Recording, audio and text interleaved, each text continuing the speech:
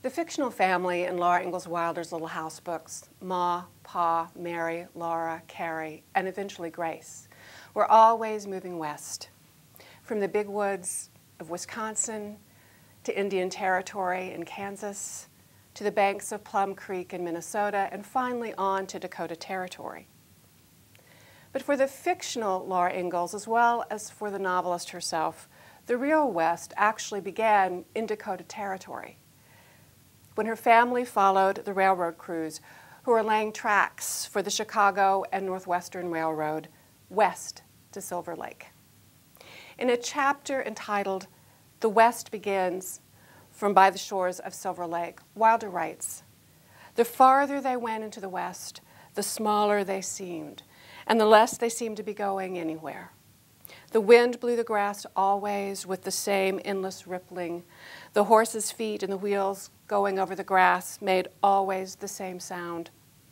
Laura thought they might go on forever, yet always be in the same changeless place that would not even know they were there."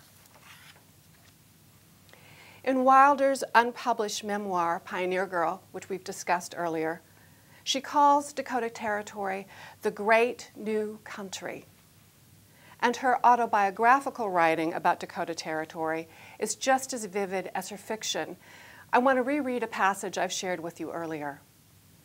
"The sun sank lower and lower until, looking like a ball of pulsing liquid light, it sank gloriously in clouds of crimson and silver. Cold purple shadows rose in the east, crept slowly around the horizon, then gathered above in depth on depth of darkness, from which the stars swung low and bright." Wilder admired the turbulent, wild, ambivalent, and sometimes lawless atmosphere she found in Dakota Territory from the very beginning. When Big Jerry rescues the fictional as well as the real Ingalls family from a menacing rider, you can tell that the fictional Wilder, as well as the writer herself, was entranced right from the beginning. Here's a passage from that memoir. "Pa seemed uneasy and kept looking back," Wilder wrote. "Then a man on a white horse overtook the other and they came on. Ma didn't like their coming, but Pa said the last man was Big Jerry and everything was all right." Pa went on to say that Jerry was a half-breed, Indian and French, a gambler, some said a horse thief, but a darn good fellow. That was hardly a character reference that would have warmed Caroline Ingalls' more conventional heart.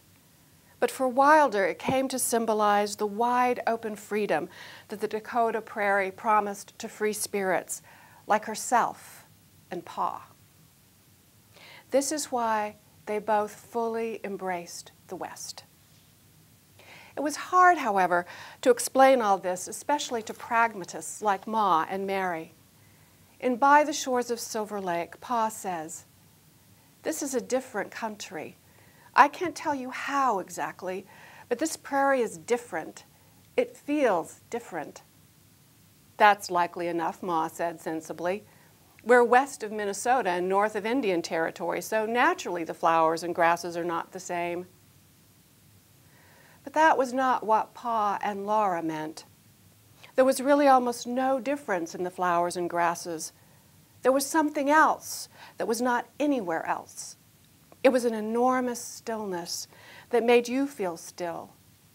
And when you were still, you could feel great stillness coming closer. But into that stillness came wild, extravagant, and memorable characters like Big Jerry, and Lena and Jean with their wild black ponies, Cap Garland and that daring Wilder boy who braved a blizzard to bring wheat back to a starving town, or the infamous and unhappy Mrs. Bucci, Mrs. Brewster in the novel, waving a butcher knife over her husband in the dark.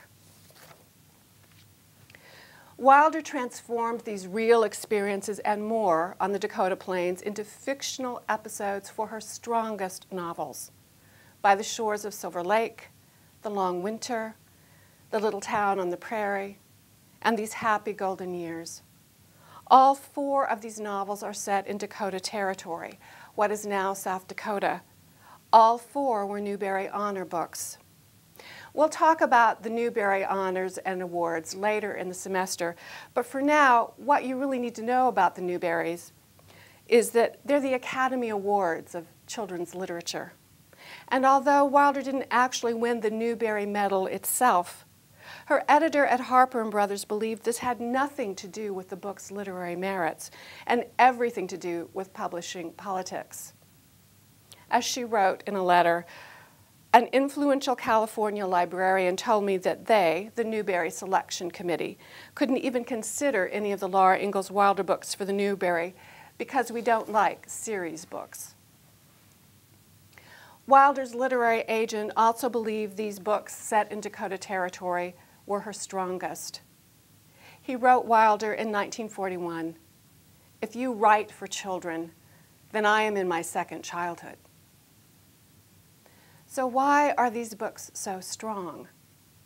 Certainly, in part, it's because of Wilder's lingering love of the Dakota prairies. But it may also have to do with Wilder's age when she arrived there. In 1879, at the age of 12, she was an adolescent coming of age, as her readers of these books would be decades later. Wilder was impressionable, open to new ideas and places, standing on the brink of womanhood. This made her memories more vivid and tangible. Like many writers of young adult novels, she hadn't forgotten what it felt like to be young. In 1938, as she was riding by the shores of Silver Lake, she wrote her daughter Rose that it was perfectly normal for the Laura of the book to daydream, to mull things over. It is a perfectly natural way to see that time. For girls of that age, these dreamy spells did have them, or they did 60 years ago. But Wilder's unique family experiences in 1879 also contribute to the strength of Wilder's memory from this period of her life. In February 1879, just 7 months before the Ingalls family moved to Dakota Territory, Mary fell desperately ill and went blind. As Wilder writes in her memoir, it began as a pain in Mary's head, but quickly worsened. She became delirious and so feverish that Ma cut off her long, beautiful hair to keep her head cool. The family feared Mary would not recover. Then she suffered a stroke. Wilder records that one side of Mary's face was drawn out of shape. Although Mary's condition improved after the stroke, her vision began to deteriorate. The last thing Mary ever saw was the bright blue of Grace's eyes, Wilder wrote. At the time, doctors believed that Mary hadn't fully recovered from measles, which the girls had contracted when the family was living in Burr Oak, Iowa, a period, as we've discussed, that Wilder chose not to write about in her novels. So when the Ingalls family moved to Dakota Territory, both the fictional Laura Ingalls and the real one had a new responsibility: to be Mary's eyes. It's important to note that in her memoir, Wilder links this new responsibility to moving west into Dakota Territory. Wilder remembers that she told Mary about everything I saw, for we were on our way again and going in the direction which always brought the happiest changes.